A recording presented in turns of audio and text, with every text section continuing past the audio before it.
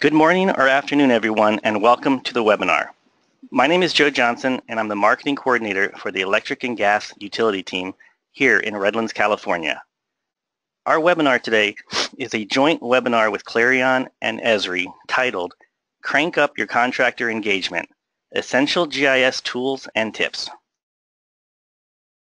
At this time, I'd like to introduce our two speakers, Chris Kelly and Bill Meehan. Chris Kelly is a co-founder and senior vice president of Clearion. With over 20 years of experience in GIS technology, Chris works with utility, telecom, and other companies across the globe to provide innovative, easy-to-deploy solutions that solve complex operational challenges. Bill Meehan is the Director of Utility Solutions for Esri. He is responsible for business development and marketing Esri geospatial technology to global electric and gas utilities. In addition to writing about GIS, Bill enjoys writing music and fiction books. With that, I'll go ahead and turn it over to Bill Meehan. Thanks, Joe.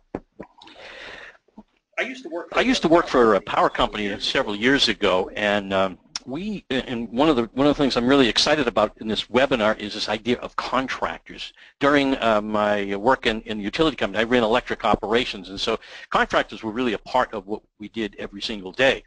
And one of the problems that we always had with contractors was this ability to tell them stuff, to organize them, to give them critical information. And we had a lot of critical information in our systems, in our SCADA systems, in our GIS, and our outage management systems. Of course, those contractors really didn't have access to that. So what do? We used paper and forms and all kinds of stuff. And of course that became really difficult and awkward. And one particular situation I recall, we had brought in foreign crews, and by foreign crews, for those that don't know, these are crews from other utilities that we bring in during major emergencies. And in the case where I was working up in the Northeast, it was usually a big snowstorm. And so we would bring them in, and it was really difficult. We needed the help, but just to organize them and getting them information about the system. Of course, they were coming in, sometimes they were coming in from Ohio and from Canada, you never knew. So just getting the right information was really, really difficult. And so one of the things that I like to talk about today is the movement of GIS, which has been, even when it became digital, it was still heavily oriented around paper. And what I like to do is to think about GIS as really evolving, maybe even transforming itself from kind of an application, a mapping application, to a true platform. And sometimes when people ask me, well, a platform, what does that really mean? And to describe a platform like the ArcGIS platform, I like to use the kind of analogy of the music industry. So for many, many years, as you can see in the slide, people used devices for listening to music. And over the years, it evolved from records to CDs to cassettes to CDs and so forth. And this device was kind of the field device. It was called the Discman, right? Everybody remembers that. And some people maybe even still use it. And what I like to do is to say to people, well, what actually changed? What replaced the Discman? And it was the iPod. And one of the reasons why the iPod was so good and such a good replacement for the Discman, it was because it was much smaller, and you could put a lot of songs on it. You could put the thing in your pocket. You didn't have to hang it from your belt. But probably the most interesting reason why the iPod was so much better than the Discman was shown in this next slide. You didn't have to have thousands of these CDs. I've got CDs in my garage and in my glove compartment, all that sort of stuff. So you'd say, well, that was really good. That was what made the Discman obsolete, was the iPod, because of not using CDs. But what was actually going on here? It wasn't really the CDs. It wasn't really the iPod. What it was is the iTunes platform. Not only did it just kind of change the way we thought about music, it literally transformed everything we know about the music industry, how we buy music, how we listen to music, and that transformation is still ongoing with things like Amazon's product. We just say, hey, play me a song, and it figures out what song it is. You don't have to buy anything. So this transformation is a result of a platform, and platforms are now becoming very, very common in our life. And the other platform that people have, literally almost everybody uses, is this next one called Facebook. Everybody uses Facebook, right? And it's Facebook isn't a place to put pictures or a place to, kind of tell stories. It's really about collaboration, about communicating broadly across a whole range of people. And that's when I think back to what I was dealing with contractors. Boy, wouldn't it be great to have something like a Facebook that I could communicate to contractors? The problem with Facebook is it didn't have all the critical data that I needed.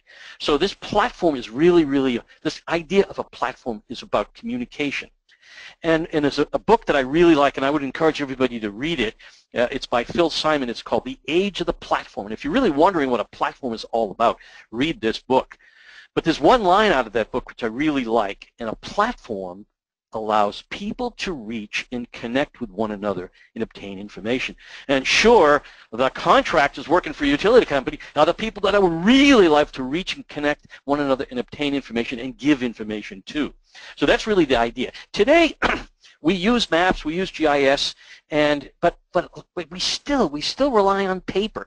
And what we love to do as utility people is we love to print out those maps and stick them up on the wall. The problem is the poor contractor out in the truck in the field in the middle of the snowstorm, has a hard time figuring out what's going on with these maps that we love to hang on the wall. And then, I can remember, sitting there with my desk was full of forms and paper, and that's still true today for many, many people. So the idea is to change the kind of the game, just like the iTunes completely transformed the way we deal with music. The ArcGIS platform, which is shown kind of diagrammatically in this diagram, is about really three things, the three things that begin with C. Communication, collaboration, and coordination. And if there's any group of people that need that sort of thing, it's between utilities and their contractors. And if you look at this slide on the left, or this diagram on the left, there's really three components to it. On the bottom, below the line, is the data, and that's really the GIS data and really associated information that contractors and utilities need, and that's typically kept in the GIS or sometimes in other associated systems that are linked to the GIS. And on the right of that, below the line, is this funny little symbol which really indicates data that's coming from anywhere. So for example, wind information or traffic information or flooding information, and now the ability to pull those pieces together becomes really critical. In the middle is this sort of infrastructure of the platform. That's the ArcGIS platform. Uses the cloud or on-premise, the ability to pull all this data together and do exactly those three C's: communicate, collaborate, and coordinate information. And on the top of that diagram above the line are the devices. And so one of the things we say about the ArcGIS platform is that we can communicate GIS critical information and functionality anytime, any place, on any device. And that's really what a platform is. So what's really exciting about this webinar is Chris Kelly's kind of notion of how we can take this concept of an ArcGIS platform and apply it to really be able to communicate, collaborate, and coordinate with a critical component of your workforce, which is contractors. And I believe as time will go on, utilities will be more and more relying on contractors. So this is going to be really, really interesting. So with that, I'm going to turn it over to Chris Kelly. And Chris, give us a little view on how we can work with contractors in much more effective way using the ArcGIS platform and the Clearion products. Okay, great. Thanks, Bill. Thanks, Joe, and thanks everybody out there for joining us today. For the next half hour or so, I want to walk through these topics, these questions, and our goal is to leave some time at the end for Q&A. So please be thinking about questions that you might want us to elaborate on, and submit your questions to the moderator through the webinar app there. Okay, so let's step back and let's ask the question, what do we mean by contractor engagement, the title of the webinar. So, it's Valentine's Day, and you probably, some of you have been working with your contractors for so long you feel like you're married, but that's not really what we mean. We're actually, when we talk about increasing the level of engagement with contractors working on your system, we mean connecting everybody together in a near real-time way through a single integrated system or a platform. So another way to say contractor engagement is, in our minds, talking about creating a contractor GIS. Now, when we've been thinking about GIS really for the last several years, this notion of GIS being really three different systems I think is really important. So If you look at, on the left, the three systems, we have the system of record, the system of engagement, and the system of insight. And what a contractor GIS does is it takes the core capabilities of the Esri platform, and we layer on specialized tools that are designed to do specific things around managing, say, multiple contractor entities across the entire life cycle of the work that you do. So the three systems are comprised of both out-of-the-box Esri apps that you may be familiar with, and then specialized tools that address work that is performed in various roles within your organization, both you and your contractors. So the system of record is about data like quarterly or annual work plans and field designs, maintenance plans, all the way down to things like property level permission and permitting information. The system of engagement is a much simpler set of tools that takes that data that you create in the system of record and present it in very easy to deploy apps, both tablet and phone and web apps, so that people can see what's going on. So it could be your crew foreman, the back office personnel for your contractors, managers and executives. And then finally, the system of insight includes Esri dashboards, which you may have seen out of the box, and also some advanced analytics and reporting. So you really can cover reporting and analysis from the simple to the complex. And our experience over the past 10 years as an Esri partner is really building solutions that engage contractors with, probably most of you in the audience today, the asset owners. And we're doing this across a lot of different industries for a lot of different types of activities like vegetation management, damage assessment, and asset inspection. And then across a lot of different roles within both the utility, regulators, and the contractor organizations themselves. And what it ends up looking like is this. It's a collection of software tools that are designed to provide the information and the capabilities of different users in different roles, but all working across a single system.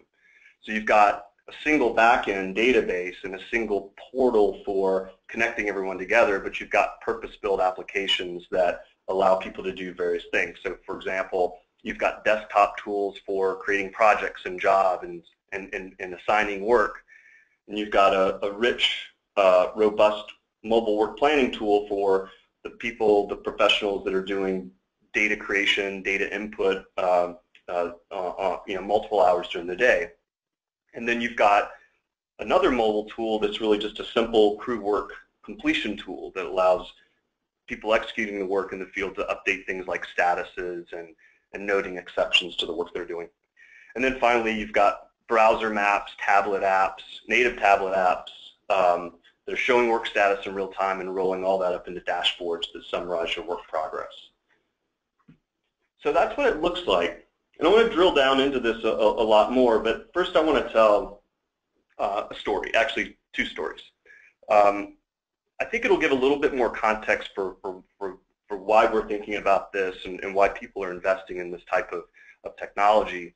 And I want to tell you two real-life stories from our customers about specific challenges that they faced and how that plays into a contractor-facing system.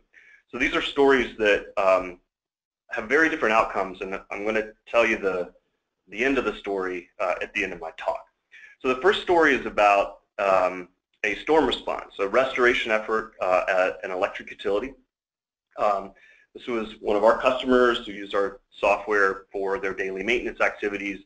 They had a storm, they switched to storm mode, and their employees and their long-term contractors who've been onboarded and used the software in the field on a daily basis, they instantly had tools that allowed them to collect information in the field about storm damage, put it on a map, and share that across the organization.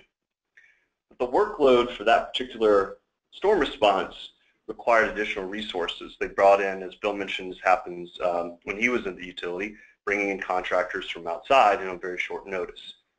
So the outside contractor crew leaders, they had smartphones, but that didn't quite get them there. The second story is about unhappy customers.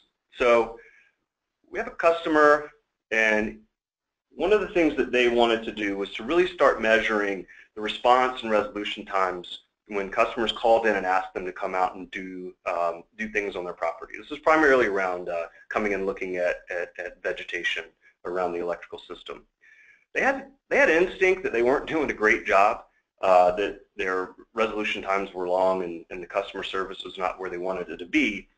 They started collecting information through a contractor-facing system, and what they found was their average response time for customer-initiated tickets was 45 days.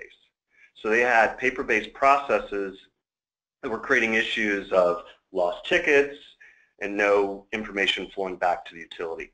So I'm going to tell you the outcome of both of those stories, but I wanted to set up that to create some context for what we're talking about today.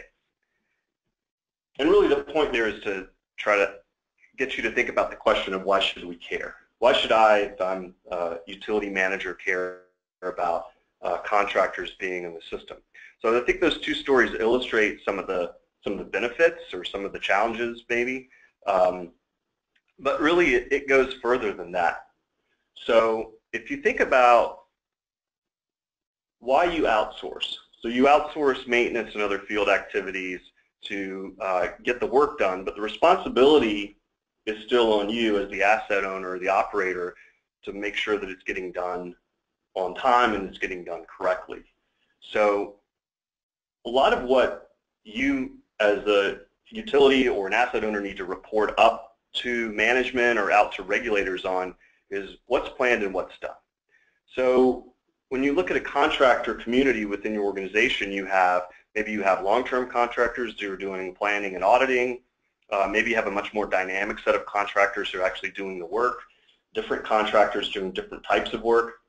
The key there is what's done is critical. So contractor-facing system can allow you to see what's planned and what's actual, percent complete versus percent to budget, so that you can have a real-time view of what's going on.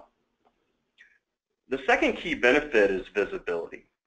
So one of the things that I think is becoming more and more important and will continue to be an important core competency as a utility or other type of asset owner is the ability to bring contractors, get them engaged, onboarded in a quick manner, and that's going to increase your flexibility. So if you're in good communication with your contractors, you're sharing information back and forth, you have visibility into what they have visibility into what you expect of them, and you have visibility in what they're doing, then you're going to be in a position to increase your flexibility as someone who hires contractors. And I think that a lot of times when you had contractors without any sort of system other than paper, maybe your contractors were collecting a lot of data, but that information wasn't necessarily being shared back to you.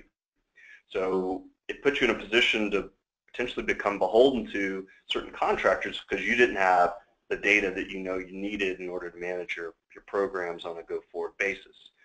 So when you have a system of exchange and you're owning the system of record and you have that data, then instead of being held captive potentially to your contractors, you'll have the knowledge and the understanding, the long multi-cycle view of what's going on the ground, and you can use that information to make wise choices and also to get some flexibility and even some leverage in your contractor relationships. And I think the key here, and probably most of you understand, is the stakes are really high.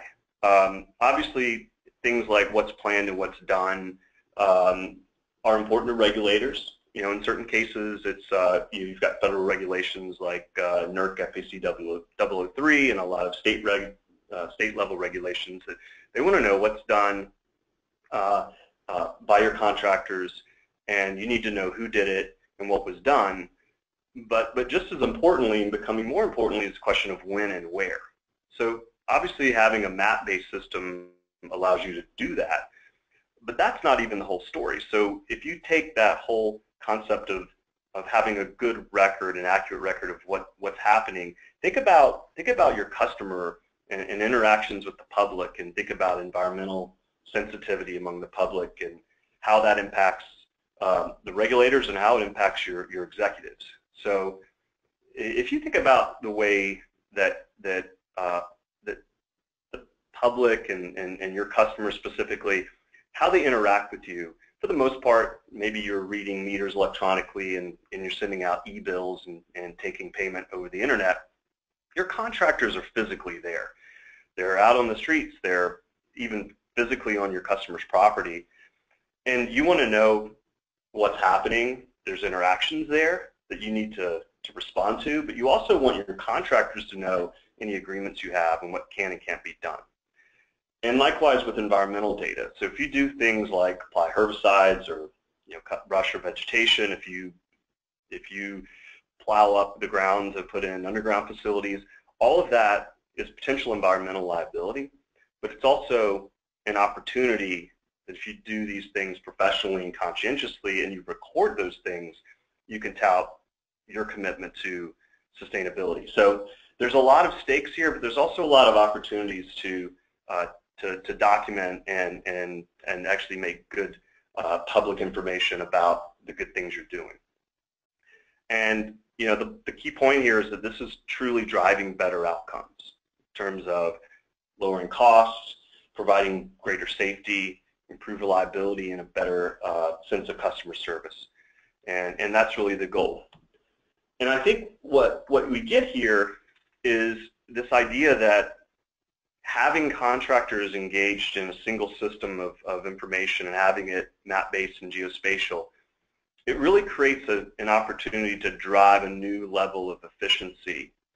And it's not just about simply driving your costs lower. You can actually use this as a platform to make your contractors better as well. So if your contractors can get instant feedback on any work that you audited, and they know exactly what the list is and where the work is that they need to go back and relook at, then that's going to help them react to your QA/QC program. It could also help them get paid faster. So this is a way not just to to drive your costs down in a unilateral way, but also to help your contractors drive their costs down and improve their outcomes. So just to summarize that, a system of contractor engagement or contractor GIS is all about getting on the same page. So it's a single integrated software system. It's real-time or near real-time. It's definitely two-way, and it's definitely geospatial. And I think one of the key things is it has to be optimized for the work that you do. So this needs to be really tailorable to your specific workflows and your specific processes that you follow. And I think that you can get a lot of efficiencies out of that, but also greater transparency and accountability and speed in what you do. Okay, so why are we talking about this now?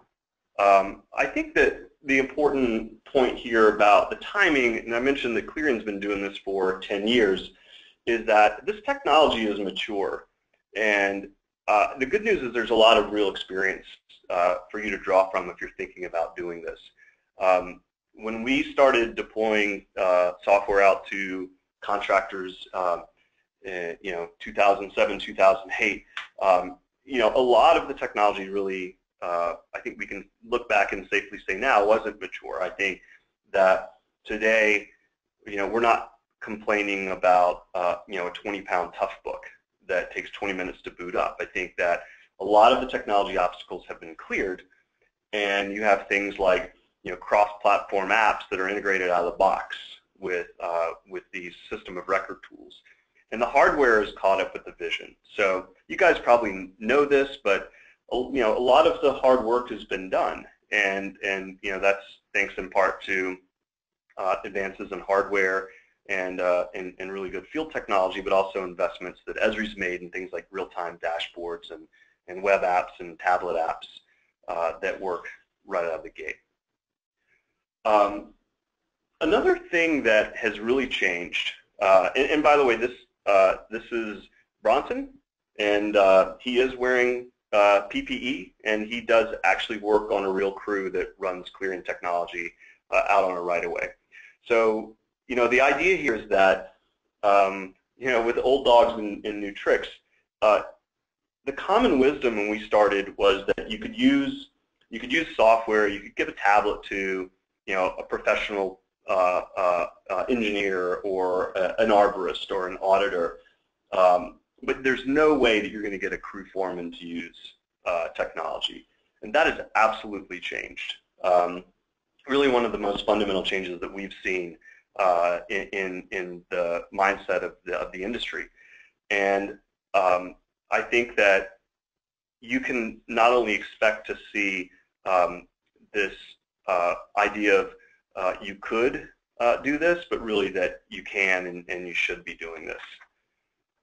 Another thing I think that's important to think about and to really look out for is don't think about data collection as just being a manual process. I mean, there will always be forms and pick lists and people at various stages of the work process entering data, but data automation through sensors is happening, and I think about it as the Fitbit analogy that I love seeing how well I did in terms of my steps and my sleep, but obviously I wouldn't count my steps on a daily basis. So think about opportunities to automate data through sensors. One of the ways this is happening, just to dive into a specific example, is we have a customer that has invested in this roadside and rail spraying technology. So those sprayers you see are hooked up to sensors that track things like flow rate and what product is being put down. Those are connected up to GPS, and there's a sensor recording all that data. So a lot like when my Fitbit syncs to my phone, we can sync that into GIS, and we marry that up with work management data about the job and the operators, and we have really rich information about not just who and what, but where and when. In this case, the herbicide's getting put down. So I think that's a great example of the things to look out for. So quickly here, 4 questions we thought of that would be worth asking as you think about getting into this. The first one is about a very serious question about sensitive data and secure data. And I think the thing to keep in mind here is that you have to be thinking about data security from the very beginning, because if you don't, I guarantee you someone from your IT department will think of it for you. And it's going to be better to be out in front on that question. Keep in mind that, first, not all data is equally sensitive. And the second point is that you don't need to give everyone in your organization every piece of information. So think about data and think about sensitive data from the perspective of the role.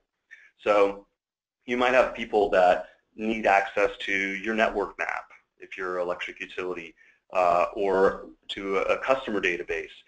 Maybe those are work planners that need access to customer and utility sensitive data. But think about different roles where you've got a contractor crew foreman who maybe doesn't need to know the location of every pole in your system or every customer on your system. They just need to know where the work is that they need to do. So think about separating out your information that you have by role. The second thing to think about is speed, flexibility, and scalability. So in the example of the storm from before, we really needed to ramp up a large number of temporary crews quickly. So having a plan for how you're going to do that in any sort of emergency response, how you're going to do rapid onboarding, how you're going to do deployment, credentials, all of those things need to be really baked into your plan and a part of the platform that you choose for bringing your contractors on board. The third question is about this this debate on cloud versus on-premise. So should you put your contractor-facing systems on a server in the cloud, or should you keep them on your internal infrastructure? We have customers that literally have a version of our software for one group in the cloud and another version of our software on on-premise servers. So, certainly going to be an ongoing debate, but there's some things to consider here that link back to this whole idea of how you might separate out your data. So, without going into this too deeply, I think it's good to think about the idea that maybe there's certain types of systems, especially contractor-based systems, that increase your overall security if they're outside your network. So if you have a need to have a lot of different contractors, potentially even contractors that you want to support bring your own device, that need to be able to get to information, instead of having them come through your firewall, maybe you have the non-sensitive information outside on a cloud-based system. Now you're going to increase your IT scrutiny, and you may need to increase the amount of vendor-managed services to support those contractor users. But remember, just because your server is in the cloud, it doesn't mean that all your data has to go in the cloud, and that gets back to the strategy of separating out data by role. The last question that we wanted to pose to you today is thinking about what's the important information that you and your contractors together will collect and manage to support goals of while you're doing contractor GIS. Now, this is not a comprehensive list, but some things that we've seen really drive outcomes and drive results is look at things like time, so not just response time, completion time, but how you're doing versus your budgets and versus your time estimates, and even look at all the way down to the timesheet data for crews and equipment. Look at quality. Look at work quality, timeliness, accuracy. It'll give you the ability to look at things like what percentage of work that's being reported in the system gets flagged as some sort of audit defect or go back. And then think about information at the contractor level, the crew level, and the task level, so you can benchmark your contractors and performance, not just against each other, but maybe even with looking at geographical differences. And of course, make sure that you're collecting location about everything you do. Hey, Chris, this is Bill. I just wanted to jump in. Yeah. You brought up something there when you said types of data, and then you said quality. And it, having worked in the utility business for a long time, the data quality in some of the systems of record that you described isn't always that good. And it reminded me of a bit of a story about when I was working for the power company. What I used to like to do, I was the boss of operations, but I used to like to drive around with the troubleshooters, because the troubleshooters seemed to have a really good knowledge of what was going on in the system. And I remember this one particular troubleshooter named Paul I used to drive around with, and he was pulling up to a switch. And he had to, he looked at the switch and he was a little troubled by it. So he sort of hesitated. He didn't want me to know what he was going to do next. And I'm like, well, what's the matter, Paul? He said, well, he was feeling very uncomfortable. So eventually I said, well, look, Paul, just do what you need to do. So he went in his truck. He pulled his truck over, and he pulled out from under the seat a whole stack of drawings. These were maps of the electric system, and they were beautifully and neatly annotated in red. And I said, Paul, what's this? He said, well, I like to keep a good record of what's going on because I can't trust the data that's in the GIS. Well, I was sort of the king of GIS, and I had helped put the GIS system in place, so he didn't want to hurt my feelings. Plus, he probably didn't want to get in trouble. I said, that's okay. I said, well, why don't you give all this great data over to the mapping department? They could put it in. No, I don't. It's the only record that he had. So this was an employee, not a contractor. But I think back of it is how the data that he had on those drawings was probably really, really good, but no one else had access to it. I mean, not even his colleagues that were troubleshooters. So I thought, as you were speaking, if an employee isn't really willing to share data easily, and they're using maps and maybe even using computers, but we didn't give them an opportunity to collaborate that data. For one thing, if he did give that data over to the mapping department, maybe it would take weeks or months to get that data pulled up on the maps.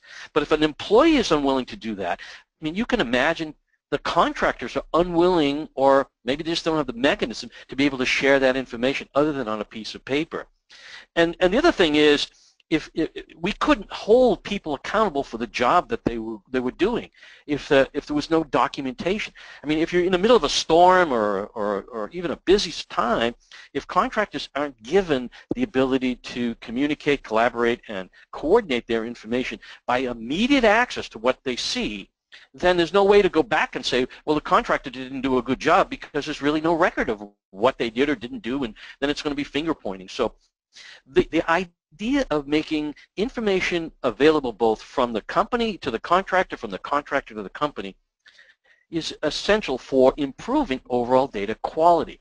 So you'd say, well, what's the underlying symptom of having not good data quality in the GIS? It's the lack of the ability to people to communicate what has gone on when it's going on, not 6 weeks later or 2 months later.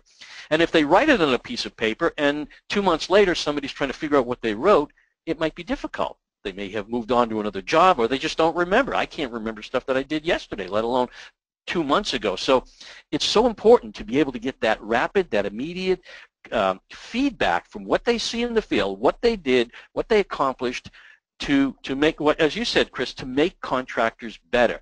Now, contractors want to do a good job, as well as my experience is that most employees want to do a good job. But if there's that lack of ability to tell people what's going on, then the job just won't get done well. And the end result, I think, and my experience has been, things just take longer to do, they cost more, they lower customer satisfaction, and in some cases, they can actually result in compliance failures, fines. And so all of those things are really, really important to the utility company. So that's just kind of my sense of how important it is to get rapid feedback to what somebody's doing in the field, and that just makes the overall operations that much more efficient and smooth. Back to you, Chris. It's a great point, Bill. Thanks for that. And I think that that's a great segue into this question of how do you get started. And I think that the key point that comes to my mind when I think about how do you start, really just have to start. And once you start, once you put this technology into the hands of the people in the field that allows them to make these notes, to document the things that they need to do a good job.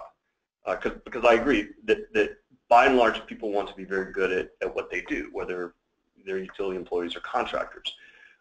Once you put this in their hands, it's just phenomenal to see how the innovation, even down at the front lines of these crews, starts to take root. So I think that once you look at how you get started, do you have the right foundation? I mean, obviously you need to have some GIS data, but you don't have to have every pole mapped down to to 10 centimeters. I mean, you can work with imperfect data, and we have customers that are being very successful working with less than perfect data, and as they rely on this information in the field more, they're finding more drivers to improve the base GIS data. So evaluate what data you have, make sure you have a platform that ties everything together, and then develop a plan to put a contractor engagement layer onto your GIS platform. And when I talk about the hardest part is just getting started, if you can find a few core processes that you want to automate, that'll allow you to set attainable goals that give you that jumping off point. So target a few of your highest value processes. I'm not even saying pick vegetation management. I'm saying if you're going to do something in vegetation management, of probably the 25 things that means for your organization, pick a few and really automate those, get good. And once the core processes are in place, take a look at how you can, with your contractors, implement rapid improvements. So we developed a checklist here, and I won't read through all of this, but as you think about your needs around how you would start and what you want to try to accomplish in really a first phase is there are a few keys. One is that you need to think about this as an end-to-end solution. So you need to have tools that touch every stage of the process. And as we've talked about before, it's got to be geospatial.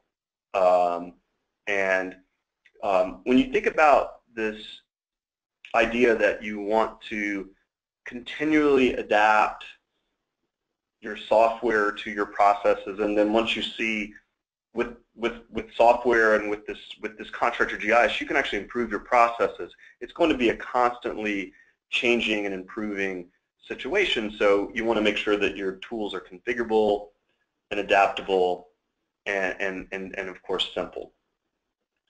So if you think about this, if you're considering planning this out, I think it's important to consider not just how you start, but also how you deploy and really drive this through as almost a cultural type of thing that you and your contractors are adopting. So there's 4 keys that we've seen for adoption. The first one is make it easy, and by that I mean just simplify, especially in the beginning. Don't try to collect too much data.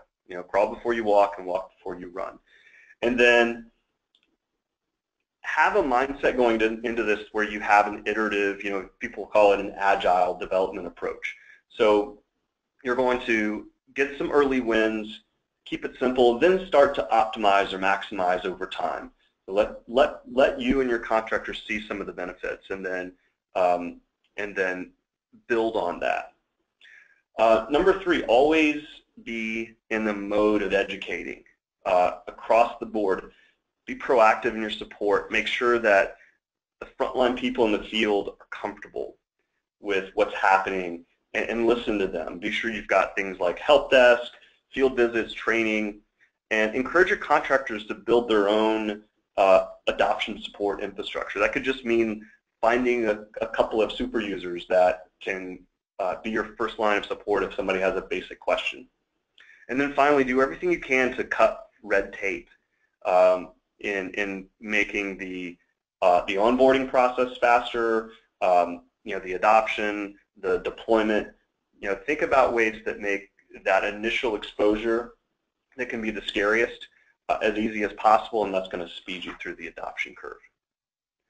So just a couple more quick points here, and then we'll open it up for questions. So what else? What else do we think about when we talk to our customers about being successful with this type of thing? The first thing is that this technology is matured enough and it's proven enough where you can shift your expectations for your contractors from, this is important to us and we'd like for you to do this, to this is how we are doing business on a go-forward basis. This is the new mode of operation. And we don't want paper timesheets from you. We don't want an Excel spreadsheet with your work progress. We want to be working off the same single source of truth in our contractor-facing system. And that's a fair expectation in today's environment. The second thing is a much more collaborative concept than just saying this is how you're going to do it, but you say, we're going to make this worth it to you. So we want you to be incentivized here. We want you to get some benefits out of this as well. Now, we're going to make this, we're going to use this to measure you, and we're going to use it to measure the other contractors on the system. But this allows you to create incentive structures and even to start to change the way that you scope your contractor work and pay for it. So this is not just about your benefits as the asset owner or the utility or the telecommunications company, but also about allowing your contractors to do better work and ultimately become more competitive. Okay, so I want to wrap up here, but I want to finish my 2 stories. So I mentioned when we started that these two stories had different outcomes. So the storm story, we had a setup where the normal work group was connected through a system that included contractors. But when you had a large event, you had these outside crews coming in. They had smartphones, but what really happened in this case, because those smartphones weren't allowed to connect into the contractor GIS, they didn't have that mechanism in place, is that the people using the contractor GIS in the field taking screenshots and emailing them. So you'd get an email with the screenshot, and you'd see a map, but there's no way to navigate to that point on the map. It was just a picture. So even though they had some information, they didn't have all the information, and they weren't connected into the system, so they weren't really able to maximize all of the capabilities that they would have. So the takeaway there is that if you don't plan for it ahead of time, you're not going to be able to turn on a dime and get outside contractors or a large-scale ramp-up plugged in. So you've got to plan ahead. The second story is a little bit more of a success story than a lesson. So if you remember, we had a contractor, we had an organization with multiple contractors. They were all getting customer requests, and they found that they were, on average, taking about 45 days to get those resolved. So they invested in a process. They invested in an integration where a call was logged to an address in the call center, and through integration, it showed up all the way down to the contractor's work queue. And they could see all of the tickets that were in and what the request was, and they could go out and when they did their investigation and maybe issued some actual work, they would note that, and the status would change, and the timestamps would occur automatically, and all that information was put up onto a dashboard. And so they started looking at those dashboards together and looking at the response time, and over the course of a year, with having the technology and proactive management, they brought the average response time to customer requests from 45 days down to less than 10. They had a 5x, 5-time increase in performance, and that's a huge win. So that concludes my portion of the presentation. So I want to turn it back over to Joe with Esri. Thanks, Chris and Bill. It was a great presentation. We do have a couple questions that have come in. First one is, we are using Esri. Do we have to give our contractors access to the full GIS? So this is Bill. The answer is no, not at all. In fact, you may not want to. As Chris talked about, with the technology allows you to get some access for some of the information, others not. The way this typically is working through web services, and web services really allow you to publish over the web access to folks, things that only you want to give the contractor. So you could imagine giving contractors just a little piece of the network that happened to be what they were working on, or just a little piece of geography. So the answer is no, you really don't want to give the contractors access to the full GIS. Chris, do you have anything to add on that? You're right, Bill. I think the other way that you can segment this is having tools that allow you to separate work as it's assigned by contractors. So even contractors working in the same geographical area, we can with these tools really separate the information out and keep contractors looking at only their work, but giving the utilities the ability to see everything as a holistic picture. All right. Next question is, we have an older non-Esri GIS. Do we have to migrate to Esri? Yeah, this is Bill. The answer is actually no. Certainly, as customers, we'd love to have everybody on our buying our software, but we have a number of customers who have Chris described it earlier. There's three pieces to the overall platform, which is system of records, system of engagement, and system of insight. And the system, in some cases, actually a number of different cases, we have customers who continued with their legacy GIS, that is non-Esri GIS, as a system of record.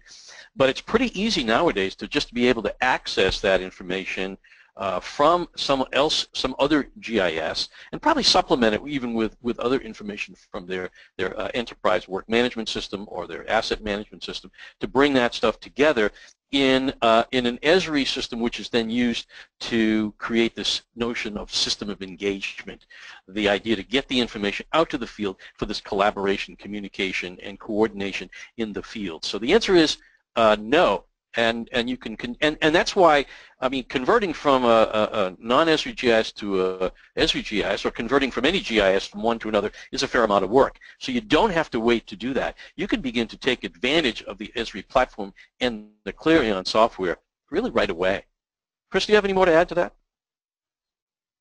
Yeah, I'll just add that we certainly have seen this in practice. We have a lot of customers in North America and beyond that that have some Esri technology, and they have a lot of other technology used to maybe manage their poles or their networks, and so it can all come together. We can blend all that information together, and even take data from external sources like a CoreLogic parcel data set, bring all of those together into one view for the contractors, and they don't all have to be coming from an Esri system. All right, next question. Can we get a temporary license for an emergency response? Yes. The way the software is licensed, the Esri software, you can provision groups of people into the platform on a limited basis for emergency response or for particular project over some periods of time. So the answer is yes. Chris, I don't know if you have anything further on your Clearion software for that. Just that we understand that that's important to scale up and scale down, and we mirror that flexibility that Bill just described on the Esri side.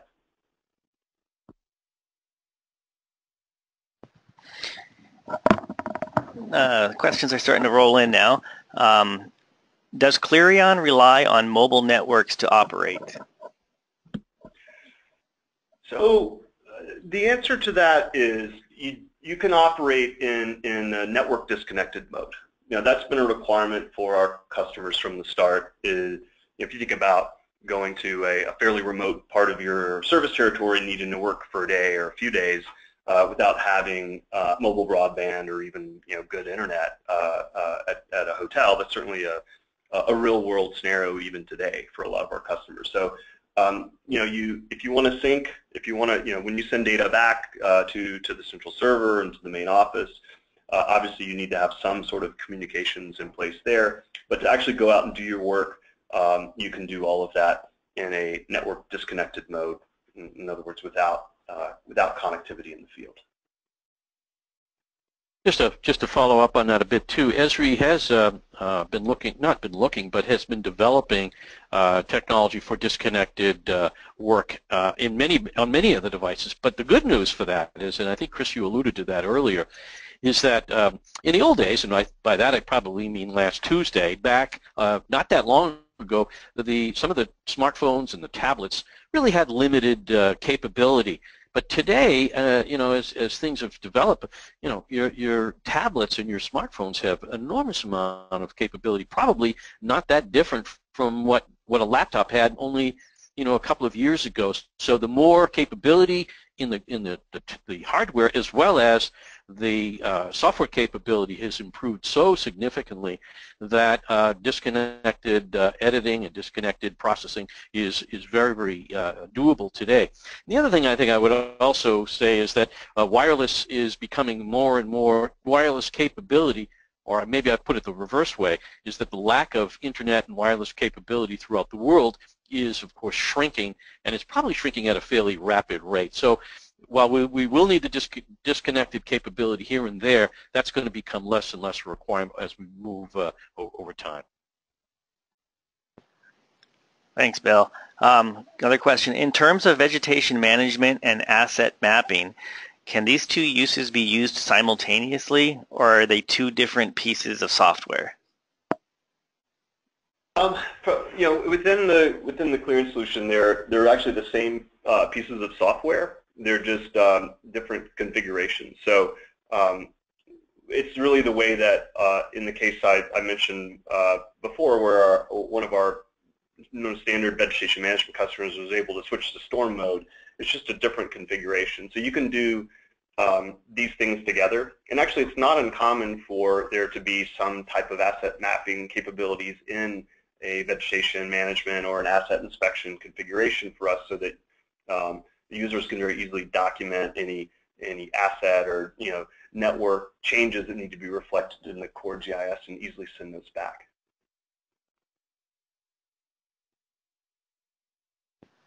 Any final comments?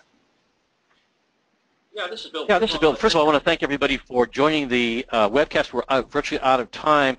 I just want to kind of go back to my original opening comments about platform, and that, in effect, really, I think this notion of a platform is transformational for the utility, or really for all of the infrastructure industries. And so we're really, really pleased that people have adopted this. And we're also very, very proud to have partners like Clearion Software, who have really taken this notion of a ArcGIS platform and developed it into some really, really high-value workflow applications. And so I want to thank Chris for joining us today, and thank Joe and Nydia. And Chris, if you have any final thoughts, we'll say goodbye to everybody, and thank you for joining the webinar.